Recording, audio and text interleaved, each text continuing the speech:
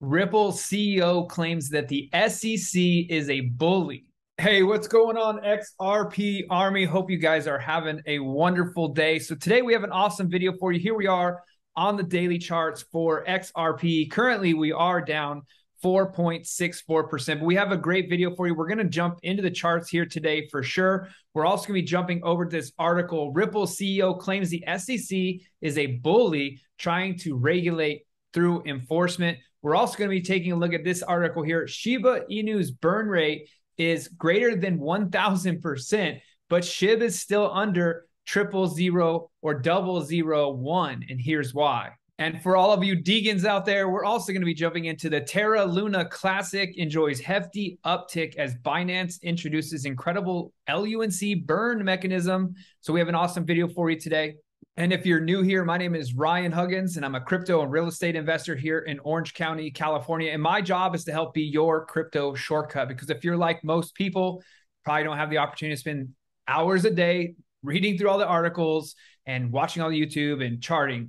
But that's what we do, and we bring that content to you in a condensed manner. So subscribe if you feel that this is great content. Here we are on the daily charts. XRP, as we mentioned, down 4.76%. And we have been talking about the potential of this dropping back into its supply and demand pocket here, which, as we can see on the daily charts, if we take our Heikin-Ashi candles, the last red candle before the big up move, that gave us this one right here. So back to that 34-cent level is the potential support there on the daily. Now, we also have now developed our upside resistance level, right? Because this is our daily supply and demand box. You can see we've got our first official red Heikin-Ashi downward candle on XRP since the massive run. And that box is giving us now the numbers from the bottom of 47 cents to the top of 52 cents. Now, you can also see that it did recently reach right exactly on our 1100 or exponential moving average. That is right, 1100-day exponential moving average. It tapped it exactly, and now it's having a bit of a pullback. So as we can see here on the daily candles, we do currently have 1 hour, 48 minutes left in this candles. It has busted through the bottom. Taking a look here down at the bottom, we do have our RSI that we use here. This one is called the TDI plus RSI with divergences. You can see we did have this incredible, amazing bullish divergence on the daily charts. The day before the first initial pump, we did have the pullback of the move, and then boom, the rocket ship to the upside. Right now, though, we are showing some extremely bearish indications. Number one, we have the shark fin. The shark fin has developed on the upside of the RSI, and it has also broken back down through the volatility band, which is the white line here. And we are also now having a red background. So if we zoom in here, we've got to get real close, but you can see the background of that has now switched to the red background. And as we can see, when a red background occurs, there is a small drop that can be had, a large drop that can be had. We're just going to continue charting this every single day. So make sure you click that subscribe button so you can stick along with us. But here's what we've got. The daily chart has now busted through. We're going to take a look here at the 4-hour chart. As you can see, it did bust through the bottom, and it has multiple times now. 1, 2, 3, and this one gave up, has tried to bust through that section there, and it is starting to drop. So this is our second 4-hour candle since the last attempt to bust back into that supply and demand box. Now what we need to take a look at, now that we're on a smaller time frame, let's jump back to Heikin-Ashi candles and see where's the downward movement that could be happening. We have our last red candle before the up move right here. Now this one is going to be red because it's the 4-hour. And then also these, I messed up, and we're going to switch that to yellow. That will let us know that they're daily. So I do use the color codes here. Yellow for daily, red for the 4 hours, and then I do also even use blue for the 1 hour. And what you'll notice is as you drop down into smaller time frames, you'll run into more frequent interference. So right now, though, we are looking like we have the potential of pulling back into this zone here of 40 cents. If it breaks the moving average here, the 1100 moving average on the 4 hour, And then we also have our 50 exponential moving average here. Those are going to definitely come in as supports. And if we do drop down to the 1 hour, we can also take a look right here.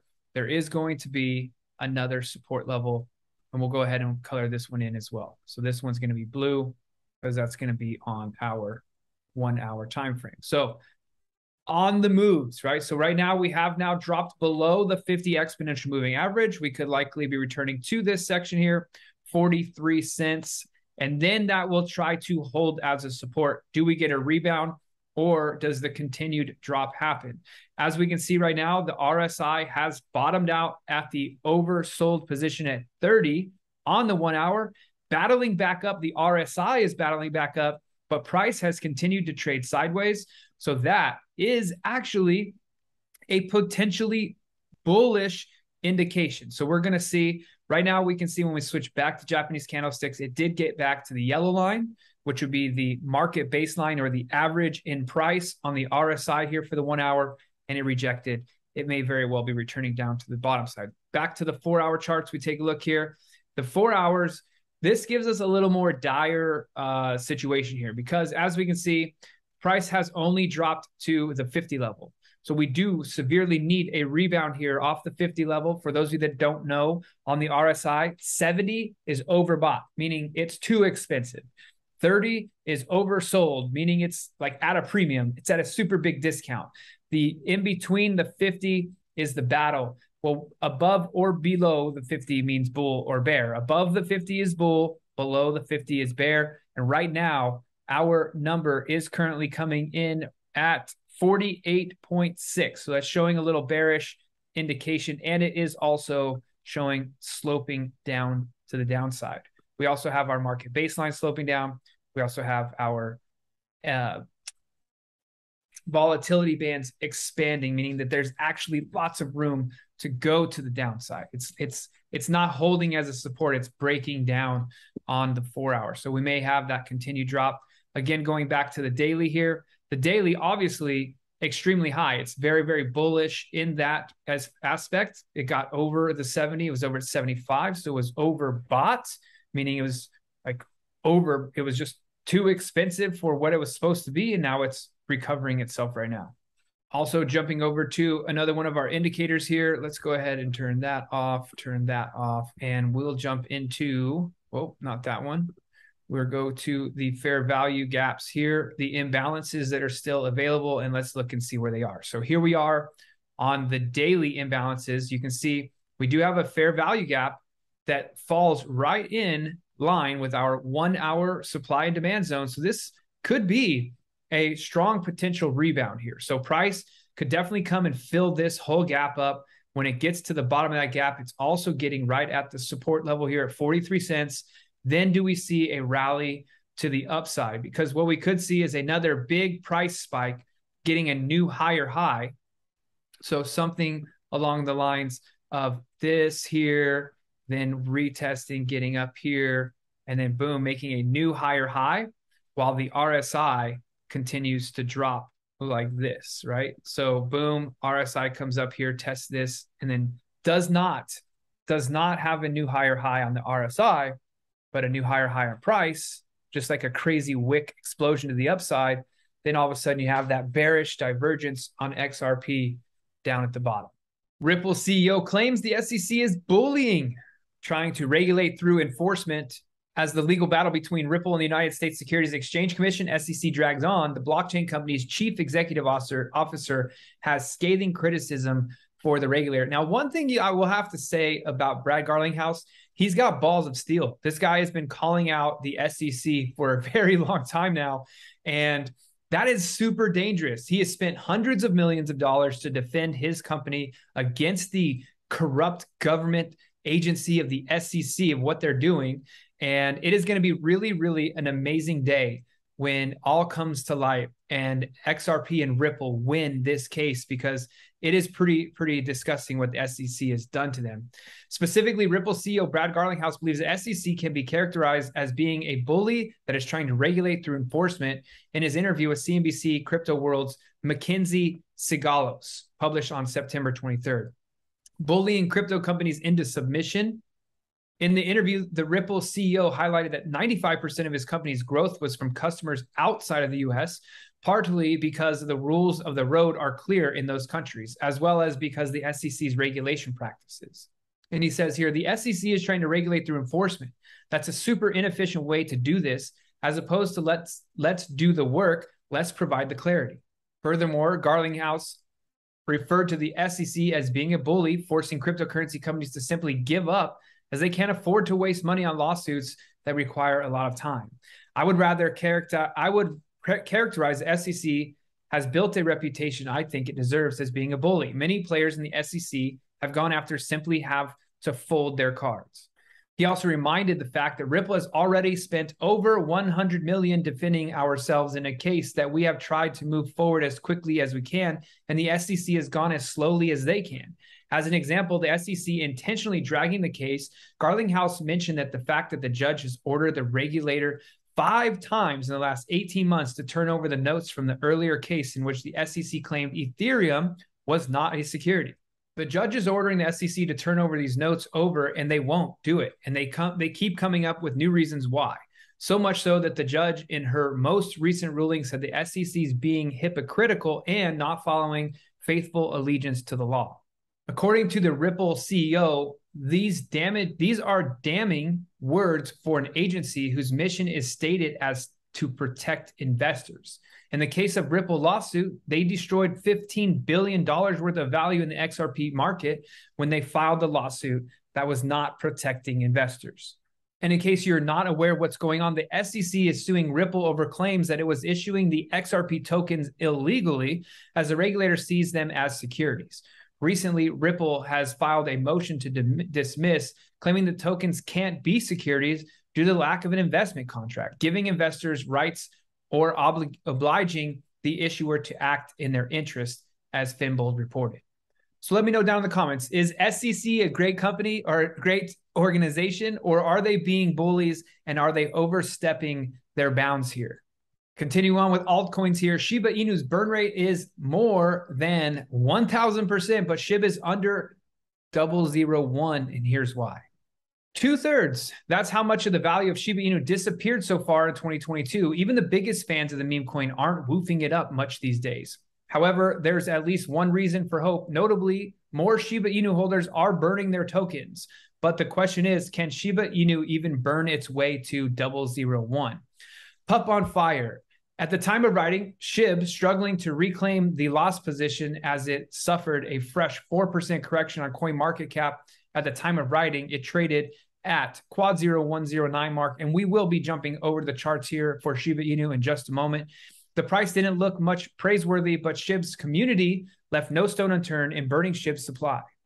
Just in, the SHIB burn rate is up 1,031% today. And at the time of writing, as per Shiba Burn's official website, the burning rate stood somewhere near 800% mark. Despite the decrease, such an unprecedented burning rate still created headlines in the crypto community. So here we have a picture here of Shiba Inu supply, total burnt from the initial supply. We have hundreds, thousands, millions, billions, and trillions. That's correct. 410 trillion have been burnt of the 999 trillion, leaving a total supply of 589 trillion left. And on top of that, almost 30 million of those SHIB are also staked. Burn rate in the last 24 hours, 743%. And in the last 24 hours, we had hundreds, thousands, millions, 128 million coins have been burned. Notably, burning reduces the supply of the Shiba Inu tokens in circulation. Assuming the demand for the cryptocurrency doesn't fall, continued burning would sooner or later push SHIB's price. But you might ask, how much burning would it take?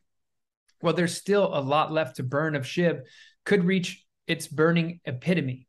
The number of SHIB burned has resulted in a rather small figure of 129 million SHIB, equivalent to $1,430. Over the past week, however, 318.7 million SHIB, equivalent to 3,500, were sent to a dead address. In fact, 2 weeks ago, SHIB witnessed its renowned token burning campaign hit a new burn rate in the 48-hour timeline. The token burned close to 200 million coins, following with which the burn rate spiked by nearly 3,000%. Then why, you might ask, why isn't the price increasing? Well, the increase in the burn rate still doesn't allow more than 10.4 billion SHIB, equivalent to 115,000, to be burned in these 3 months. In addition to this, net deposits on exchanges stood high compared to 7-day average as per data from CryptoQuant. So as you can see here, exchange reserve, exchange net flow total. All right, now let's jump over here quickly to the Shiba Inu charts. We're looking at the daily here. We did just pull up a naked chart. Let's put up some indicators here, see what's going on. So first and foremost, we'll head over here to our TDI, the RSI number. It is starting to climb its way back up. As you can see, it did peak out of the bottom of the volatility band. It's starting to try to make its way up. When we take a look here at the daily, or the weekly, sorry, we have recently experienced a hidden bearish divergence after this candle on the weekly charts, and we have continued having a bearish drop since then. Let's go ahead and switch over to Heikinashi here. We do have, this is our bottom side weekly candle. Our weekly candles we are coloring in white, and as you can see right now, it is acting as a support. We have dipped inside of there a little bit, but more than likely, well, actually, doing a closer look, it is not getting itself out of that box. It tried, and it's resisting in there. So now that we're on the daily, let's go ahead and clear this, and let's look at the daily supply and demand zone where it could be going. So our daily would be down here. That gets us to 50836. Color that box in yellow. And then we also have all of these little daily spots here too. We'll go ahead and color this one in. That does cover this one, that does cover this one, and that one. So we likely, if we come back, our support level before giving way to the lower downward side of the 5-0 territory, we would be lucky to be catching up here at quad 0 1016, and the bottom of that is currently at 50976. So that's where our next level of support is. If we do get a nice support and a bounce there, we could likely move to the upside here, looking at quad 0 1252. And if we drop to the 4-hour charts and look a little deeper here, that does look like the range that we're trading in. Let's go ahead and clear the drawings off and give us a better, let's go with the horizontal line here. And horizontal line right here. So this has been a support, been acting as a resistance. So that would be the top side for us. And then we'll use this down here, right about there. That's the channel that we're trading in. So between quad 0 1173 and quad 0 10, there are some interference zones in between there. So if we go our 4-hour downward side here, this one's the 4-hour. You can see that that did actually act as a support, and that would be the quad 0 1086. If we drop below that big box, we go to here, and that gets us to quad 0 1056. So that's where price could be going. Very likely could be catching a support here. We can see right now the RSI is climbing up, the market baseline is climbing up, and we're about to actually cross over the market baseline with the RSI, turning our background dark green again, indicating more of a bullish scenario. So we could see another push up to this zone, to the top side resistance in the near future. Terra Luna Classic enjoys a hefty uptick as Binance introduces incredible Luna Classic burn mechanism. Binance to burn all Luna Classic trading fees. The world's largest cryptocurrency exchange by trading volume, Binance announced Monday that it would be burning all trading fees incurred by the company on Terra Classic, Luna Classic spot and margin pairs against BUSD and USDT. The trading commissions on LUNC spot and margin trading pairs from the previous week will be converted to LUNC and automatically sent to the burn address every Monday at 0 UTC. The report on the burn and the following on-chain burn transaction ID will be updated every Tuesday at 0 UTC. The first batch of trading fees to be burned will be calculated September 21st to October 2nd. So we're currently in the first week of burning.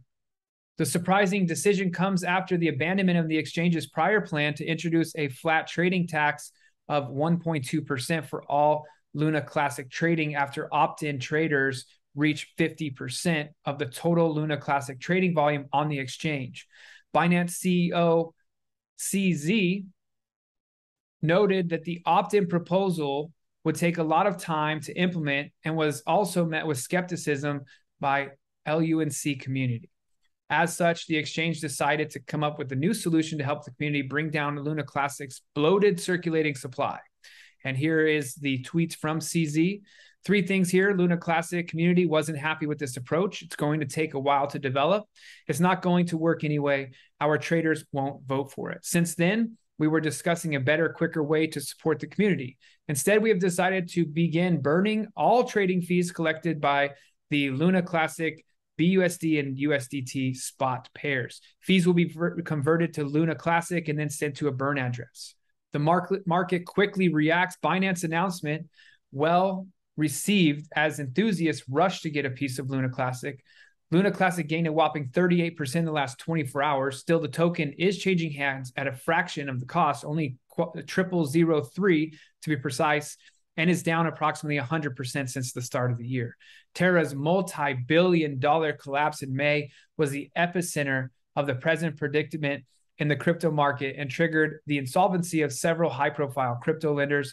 Efforts to revive the old Terra blockchain have progressed somewhat slowly. On the other hand of the spectrum, South Korean authorities are hunting for Do Kwon. It was announced today that Interpol has issued a red notice for the Terraform Labs co-founder. This means that law enforcement worldwide is now tracing Kwon's whereabouts to potentially arrest him before his repatriation to his home country of South Korea. And taking a little look here at Luna Classic, we can see, I mean, we were actually on our way to a very, very sad state of affairs for Luna Classic before this announcement today. And doesn't mean it's officially over. But what I mean by that is it had just recently broke this extremely, extremely important level of support yesterday. And it was about to crash its way all the way back down here to 0001 again. And then even potentially all the way down here to quad 09201. So it would be trading at Shiba Inu prices down here. But instead, this announcement has given it a spark of life. It has bounced up. Looks like it's heading up here to its potential resistance level of 000346. If it can hit that, gain that as a support, then we could even move up in here to 00044377. The ultimate return to the tippity top is all the way up here at 005930. That is the highest price for Luna Classic at this point. Now, obviously, the original Luna, significantly higher. So still, hopefully we get some sort of rebound. Hopefully you holders out there of Luna Classic that you were airdropped for the Luna tokens that you were holding, hopefully they regain value and you can be made whole again or part or something better than zero.